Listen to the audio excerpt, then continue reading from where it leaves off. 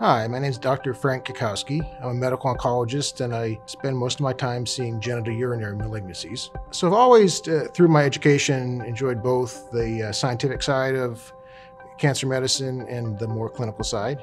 And going through, I always knew I wanted to try to increase knowledge in cancers. And then through academic interest, I really fell in love with genitourinary cancers, both on the research side of things and treating patients. A really gratifying thing for me in oncology, and especially in the cancers I treat, is to see patients really be relieved when they came in really fearing their prognosis, and I can tell them, and they find out through experience later, that they really can do quite well for a lot of years, even with patients that we can't necessarily cure, but they can have a normal life for many, many years.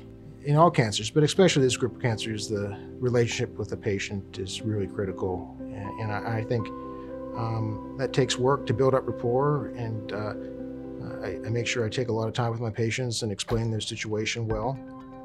Sometimes these can be cancers that affect things that some patients are a little bit hesitant to talk about. So I think really building up a good relationship and trust allows patients to make the most of the care and options we can give them.